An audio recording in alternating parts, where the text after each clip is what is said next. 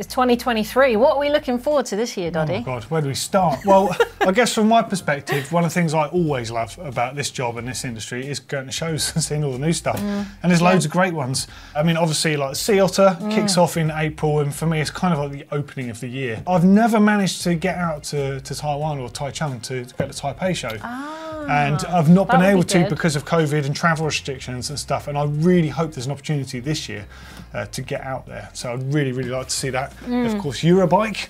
Another banger. I mean, it's changed location. So last year, although the show was bigger and it's much easier to get to, it felt like it wasn't quite bedded in. So I reckon it might be a little bit better this year. And at home, we've got like bespoked. Yeah, I'm looking forward to that. That's always. I missed it. Yeah, it's never like the new tech and the excitement of that, but it's always just a beautiful, beautiful show. Yeah, it's all like weird, radical, and obscure passion stuff. And the beauty of the bikes there.